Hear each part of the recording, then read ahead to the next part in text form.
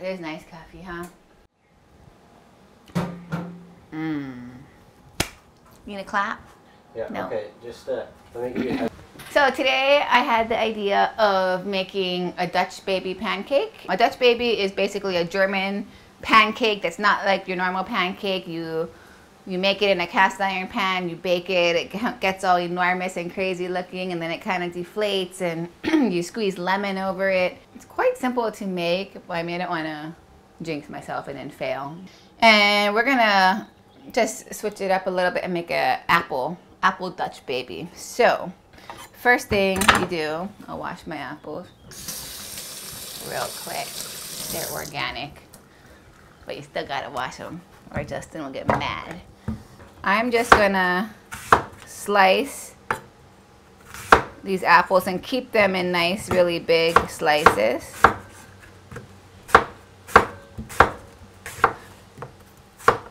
Most recipes that I found for a Dutch baby pancake that with apples only calls for 1 apple, but I'm gonna go 2 because I think it's really a nice treat to have fresh fruit in there. I've never had it like that before, but I tried making it once and it was really good. So hopefully it comes out really good again. So we're gonna just turn on our stove, and most recipes will call for butter, which I'm sure will be delicious. We're gonna use this raw organic coconut oil. Before you do anything, preheat your oven to 425. That's important. I'm putting in like 2 pretty generous tablespoons of this super delicious coconut oil. In the meantime, I guess I can get the batter going. I need some flour. Be right back. Justin's been going gluten-free. God, I hate when people drive fast in our neighborhood. It's so irritating. Kimmy's been going gluten-free. But this is really cool. We don't really know of this brand, but Justin found it, and it's like this. I don't know. It's cool. It's this gluten-free, non-GMO flour, and it's just got really neat ingredients: rice flour, tapioca, flaxseed, quinoa, buckwheat. You know, all kinds of millet. Just all kinds of different flours in there. You would think it really wouldn't work as all-purpose flour, but so far, all the recipes I've used it for, it's kind of amazing how good it tastes. And so yeah, we're eating less of the all-purpose wheat flour these days. But anyway, let me wipe it real quick. Okay, my apples are sauteing. It's 3/4 cups of flour, whatever kind of flour you want to use. I just level it off. So as we do this, we'll stir our apples. Keep multitasking. Also, all the recipes I see say to add like a tablespoon of brown sugar to the apples, and that would be so delicious. You know, brown sugar is really yummy and it gets things caramelized, but I also find that you don't really need it. Apples are sweet, and cinnamon also has its own like natural earthy sweetness if you just actually let it shine and you don't overpower it with sugar. And so that's what I'm gonna do. Now that these apples are softening, and they shrink down, that's why I didn't want to just use one. I'm just gonna add a whole bunch of cinnamon. And right now, like we don't, you know, cinnamon is a spice, but it really does have its own natural sweetness. And so between that and the sweetness of the fruit, I think we're good. And you're gonna add maple syrup to your pancake anyway. Isn't that beautiful? Doesn't it feel like so rustic, like you're in a cabin in the woods and like some grandma's making this for you? That's how I feel when I look at it. The batter always calls for whole milk, and so it's like 3/4, so equal amount of flour to whole milk. I don't have whole milk, so I'm gonna use this macadamia nut milk, and I'm just really gonna hope, really hope that it works. If not, I'll be really sad at the end of this episode, and I won't hide it. Okay, I'm gonna turn the heat off of our apples. Keep it on, but turn off the heat and let it carry over from that hot pan and keep cooking that way. Do this side. Remove these apples. Shit. Cool. Only one casualty. That's why we put 2 apples. Now, what I'm gonna do with this pan is I'm gonna put 2 more generous, I'm pretty generous with coconut oil, generous tablespoons of coconut oil. Probably should have wiped it out first to get the cinnamon off in case the cinnamon burns. I don't know. I think it'll be fine. That's kind of a lot of oil, but coconut oil is good for you, right? And then I'm going to put this in our super hot oven, 425. I'm just putting this oiled pan into the oven. And that's the beauty of cast iron. You have to do this. You have to do this recipe in a cast iron pan. Don't do it in anything else. Like it's not a Dutch baby if you're not doing it in a cast iron pan.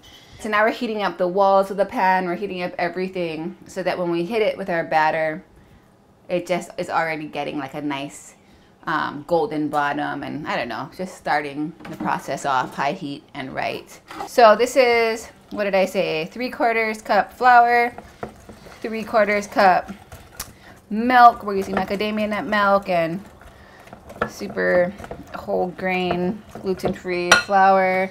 And now we're going for 3 organic eggs. We have some wonderful friends that have their own chickens and always give us their organic eggs. Same friends we often go diving with, and same fish that you'll see us cooking with.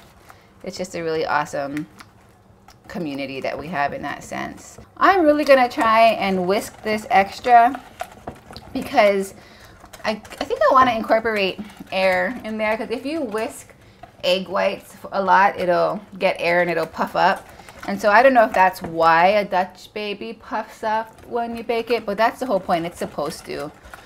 And I don't know if that was partially dependent on using real milk, but since I'm using macadamia nut milk, I just really want to ensure that it puffs. Vanilla extract, that's what we're going to put next.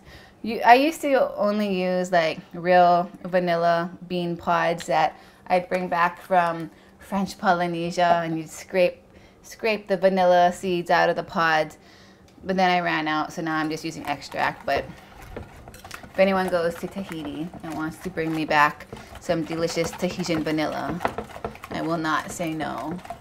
Oh, salt. Salt's always an important thing, so it's just some Himalayan pink salt. I don't know, just like a pinch, especially because we're not using butter, we're using the coconut oil. I feel like salt's extra important to put in because, you know, if you're using salted butter, you already get that nice saltiness, which we don't even notice usually when we're eating sweet things, but just a little bit of salt also brings out the sweetness so much more. Okay, I'm gonna get my pan out. Hasn't been in there that long, but hopefully it's nice and hot.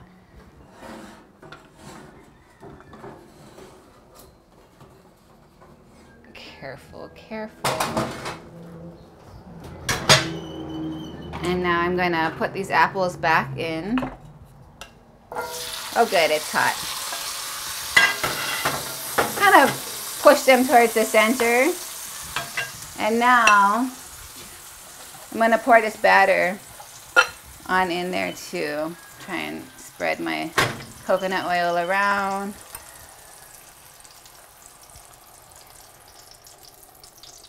Again, that was a lot of coconut oil, but it's good for you.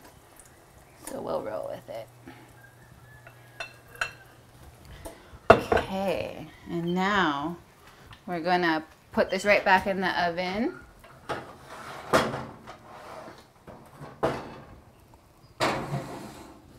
And we're gonna check on it in about 12 minutes and hope that it's coming out like this beautiful, crazy looking, kind of like pretty ugly type of appetizing look, which I just love.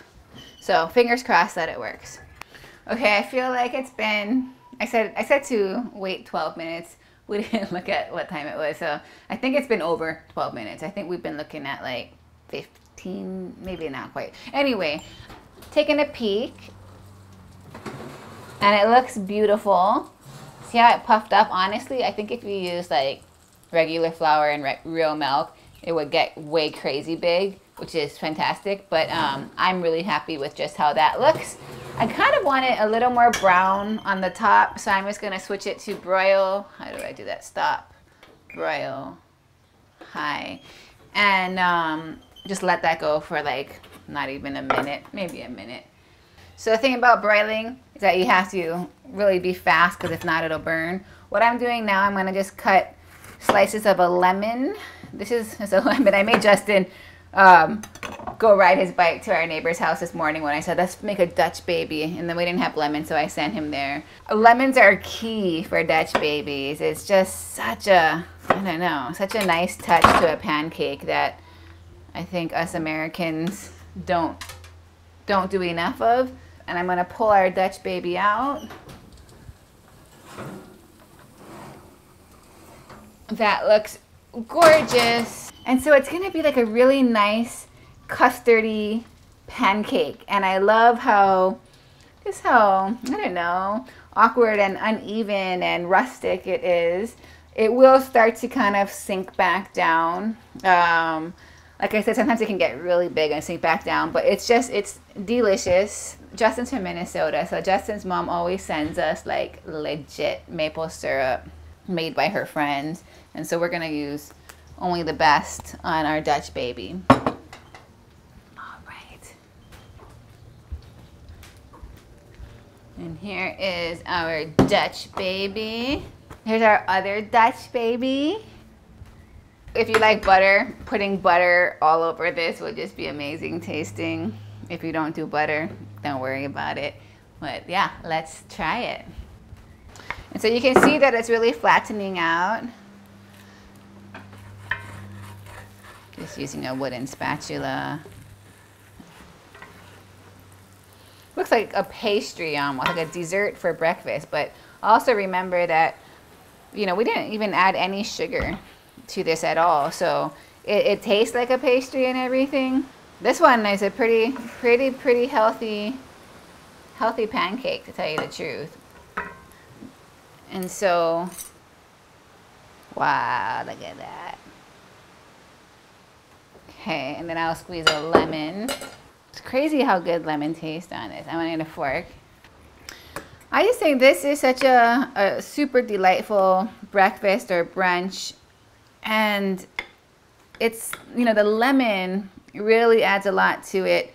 It kind of brings out just like the tartness of the apples, and I don't know, it just brings this flavor that you really wouldn't expect to put with maple syrup, but it's delicious. Yep. It's custardy inside, and so it's really puffy and brown, and the inside's just like moist and custardy, and then the apples are just excellent. Between me and Justin, we will eat this entire pan of Dutch baby in one sitting and never feel guilty about it. To be honest, I feel like using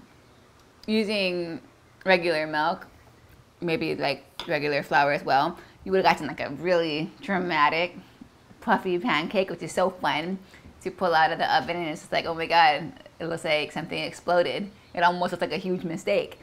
And then you bring it out, and then it kind of deflates and settles, and it's a little more dramatic than this one was. But I don't know. But I'm eating this one right now, made with, you know, that super healthy gluten-free, you know, crazy quinoa mixed flour and macadamia nut milk, just because we were using what we had.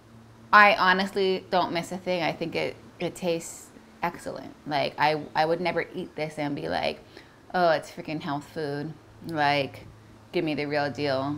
When you eat this, you just taste like it's rustic and decadent, and you're indulging. I chose to do a Dutch baby because growing up in Hawaii, you don't ever see Dutch babies too much. I found a recipe when I was a little kid. I loved to cook as a kid.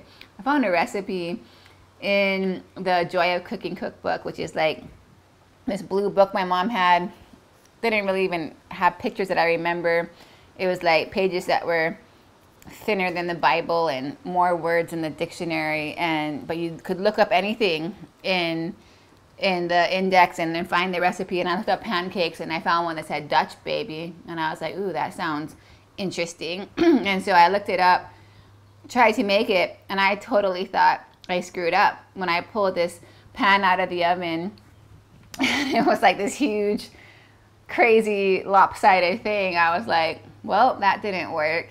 And then I remember my mom came in, you know, they let us cook when we were really young, and was just like so proud of me. I was just like, what did you just make? And it kind of, you know, reboosted my self-esteem, and I kept following the recipe, squeezed some lemon on it, and tried it, and she had just thought it was the most delicious thing she had. And then I realized that that's what a Dutch baby is. And again, we don't really see it a whole lot in Hawaii.